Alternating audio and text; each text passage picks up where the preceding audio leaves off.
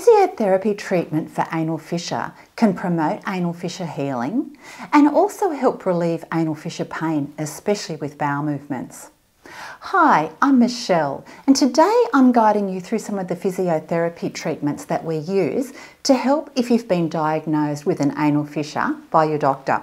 Now, in particular, we're going through two things, and these are both really important things that aren't often well recognised. The first thing is bowel emptying, because when you empty your bowel, you stretch your skin around the anal fissure. So it's really important that you use the correct technique. Now, secondly, just as important is getting the stool consistency right at home. So both these things you can do at home, and I'm going to guide you through both, and both are equally important. So make sure you stay with me for the stool softening, because that obviously helps the bowel emptying. So you can see a fissure looks like this, and it's a little split in the skin, in the soft skin inside the anus. And so the skin basically splits apart like that. And it can often happen with an intense bowel movement and also too with diarrhoea. And there's also some other causes as well. Now, if you feel that you've got an anal fissure, it feels like a tearing, a splitting sensation when you use your bowels, which is why it's so intensely painful, because the fissure is actually doing that. The skin is actually splitting apart, and the bowel movement is actually going over that.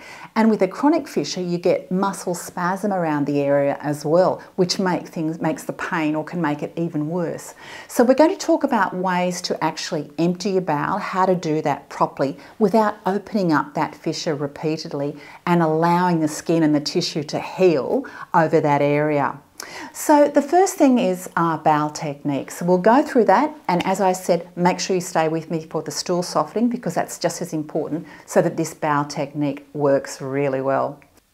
Now let's talk about how to empty your bowels, or correct bowel emptying with an anal fissure, to reduce pain and to help stop the splitting of that anal fissure. Now, the first thing to do is to go to the bathroom when you feel the first appropriate urge. Take a seat on the toilet, and this is how you sit. And I'm going to come back and sit side on so that you can actually see what I'm doing here. Now, you can't see my feet, but they're flat and my hips are apart, so my knees are apart. In that position, and this is the optimal emptying position for the bowel, you lean forward so that you have the inward curve in the lower back there. The spine is straight and your chest is lifted, and you can either use your hands on your thighs, or it feels more comfortable, your elbows down your thighs as well. So that's your emptying position. Now, in that position, as soon as you get there, take 5 deep breaths into your belly. And by doing this, you relax the anal sphincter, or you start to relax the pelvic floor muscles and start to open up the anal sphincter when you actually take your deep breaths. The inclination with the sphincter is to hold on, and you're anticipating the discomfort. When you do that, that tightens everything up, and it actually makes the condition worse, because you're tightening, you're pushing down against a closed anal sphincter. We need to try to open that up during emptying. So this is the part of the process we go through. 5 deep breaths into here. And as you breathe and so that the air goes into your lower belly so that it expands forward with the in-breath and back. And you can do 5 of those deep breaths just before you start. And you might find that you even start to empty during those deep breaths. The second thing to do is to push, but never strain. When you push by making your sides, the waist wide, by saying mm. So when you use your hands here, you can feel you can feel your side muscles engaging. These are the muscles to use for emptying, not pushing down using the strong front muscles and internally pushing down through the anal sphincter. What that does is actually closes off the anal sphincter, and it'll worsen the condition. So we need to open that up by saying so pushing from here. But when you say ooh at the same time, by bulging your lower belly forward, so ooh, so you're going into like a barrel shape, and you can feel it now. If you say ooh, can you feel what happens through your anus, or through the back passage? Ooh, you'll feel it open up. So that is a key to actually getting this patterning right. To push, ooh to open, and then if you need to push again.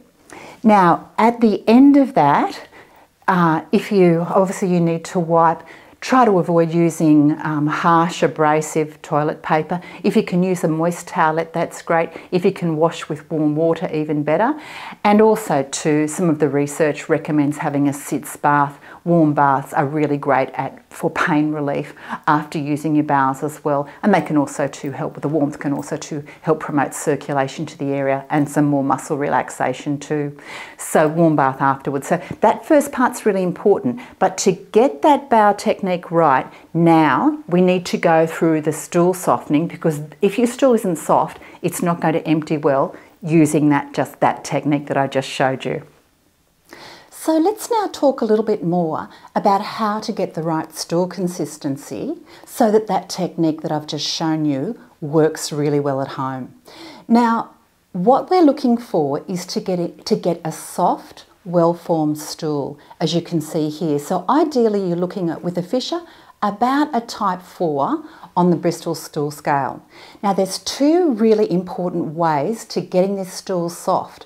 And this is vital, because if the stool is too hard or if it's too runny, if it's too hard, it's going to stretch out and open the anal fissure, like I showed you before, like that. If it's too soft, you'll have an aggressive bowel movement as well, and then you also might need to strain to empty, and again, this can cause ongoing problems with the fissure.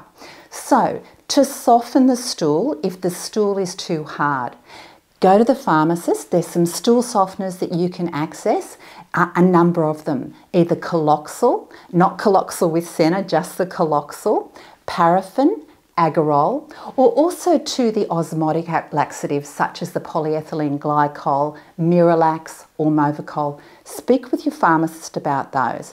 Now, when you're taking a softener, you need to take it for the entire duration that you've got the fissure, and also a little bit of time afterwards, because that newly formed tissue that's repaired that fissure can stretch and split again. So you want to make sure that the tissue is really well healed before you stop your softeners. So that's the first part, stool softening, aiming for that type 4 stool.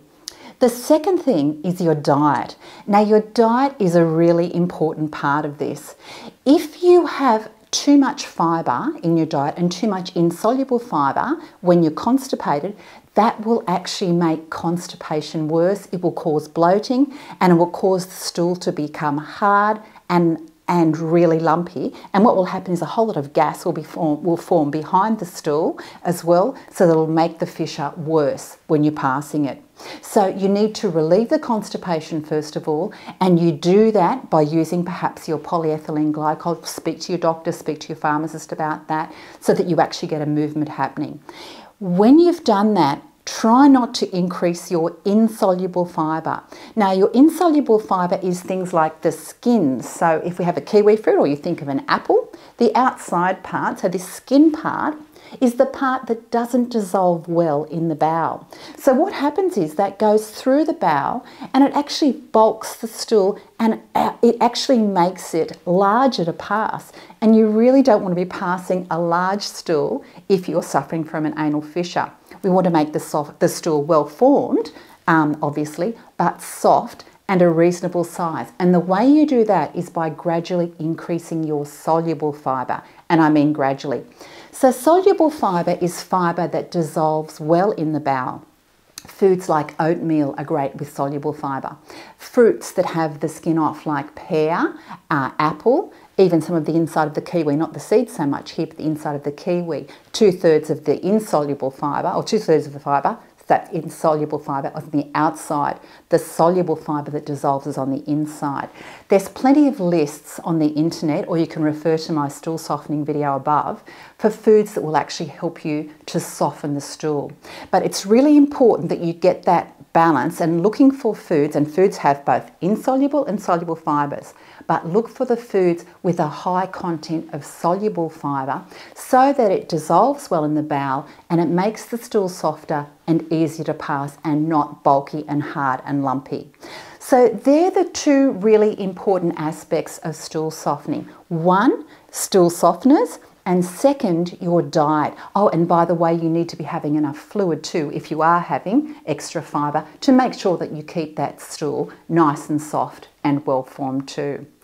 So we've gone through quite a bit of information here, haven't we? We've talked about the correct technique to use so that you're not straining to empty your bowel, so that you promote anal fissure healing. And also too, we've talked about the correct stool technique, or the correct way to get a good stool, using your medications as prescribed by your pharmacist or your doctor. And also to attending to your diet, increasing your intake of soluble fibre at first. Then after that, after you're healed, then you might like to increase your insoluble fibres too. So I really hope that this information is helpful for you in resolving your anal fissure and preventing it from becoming a chronic and ongoing problem. If the video has helped you, as always, I'd really be grateful if you could give it a like below, and I look forward to seeing you in the next video. Goodbye for now.